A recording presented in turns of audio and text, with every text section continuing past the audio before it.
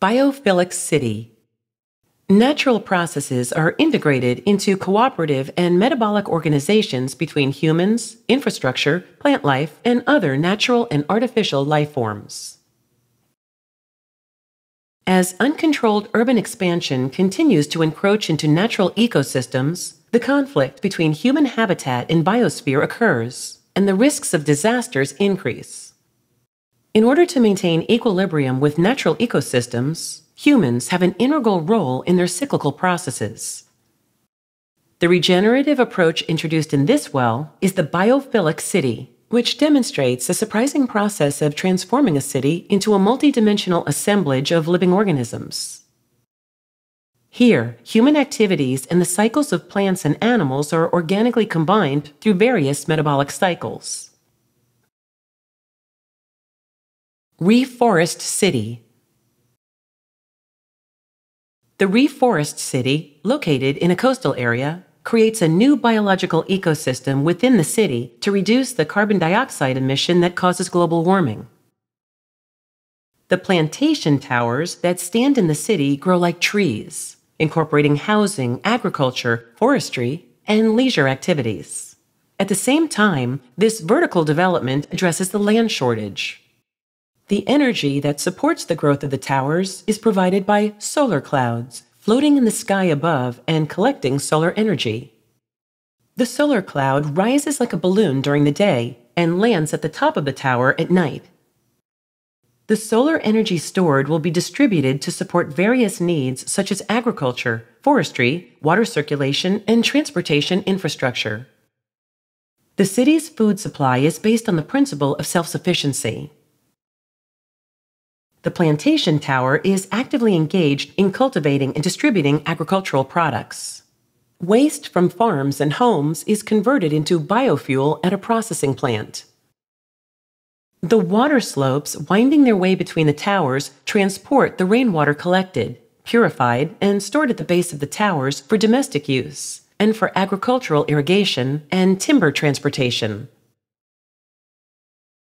Residents' transportation infrastructure is suspended above the ground, preventing interference with the forest floor's unique biodiversity.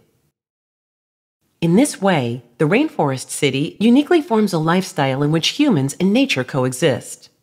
At the same time, urban space is gradually turned into the forest's ecosystem. The Reforest City, the studio's ambition is to embed the resilience of nature into the city. Especially the study the more spontaneous nature, how this the forest may work in a high-density urban environment. Mountain lion urbanism. Mountain lion urbanism responds to the frequent wildfires in the area. Also, it protects biodiversity through a strategic residential facility built in a mountainous landscape where many wild animals reside. The development of residences is conducted carefully, respecting the ecology of wild animals. A survey of the migration routes of the mountain lion, the apex predator of the food chain, indicated that the wildland roads laid in the forest were blocking mountain lions' access to their water source. Reflecting this fact, the residential building has a multi-layered composition to incorporate safe access to water for mountain lions and other wildlife. After all humans are evacuated, the building can transform into a fireproof, smoke-proof shelter to accept wildlife animals.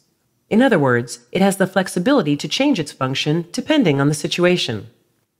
Consideration and protection of wildlife will help residents understand the natural ecosystem, including the mechanism of wildfire, and enhance awareness of their symbiosis with nature.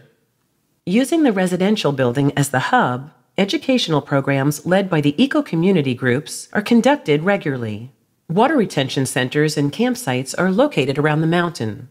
This layout encourages residents' active participation in the protection of wildlife and maintenance of the wildlands to minimize wildfire potential. It could be inherently regenerative in terms of what the proposal is, that it's not about conservation of the place, or preservation of a place, in the sense that you're trying to keep it as it is, or to recover it to a previous state and preserve it in its previous state. It has to be something that by necessity is evolutionary. Honeybee Commons. Biodiversity conservation requires attention to the ecology of insects and other tiny organisms. Among them, the pollination behavior of honeybees is known to influence human food production. It plays a significant role in the equilibrium of the natural world. In addition, the identification and analysis of honey's taste, viscosity, and seasonal production helps us to understand the actual state of the natural environment and predict changes. The Honeybee Commons is a case of regenerative urbanism that responds to climate change by mimicking the habitat of honeybees and creating a dual society of humans and these tiny creatures. The entire habitat is planned by a honeycomb grid, with honey harvesting and processing facilities in the center, and pollen and nectar-rich plants arranged systemically at its periphery. Residents' activities and land use in this city are carefully restrained not to interfere with bee pollination and nectar collection. By protecting the habitat of these insects, human society and the surrounding ecosystem are well balanced, creating an urban structure that is resilient to environmental change. That is also another starting point. Why do we lose this kind of sensibility towards the climate is one of the starting points to think about the locality. Human residents of the symbiotic city are not trying to conquer nature, but to create ecological cities by observing and mimicking their life phenomena. The organic urban structure that assists the coexistence and co-prosperity of human beings and other living things is an urban organism born to survive the future of global climate change.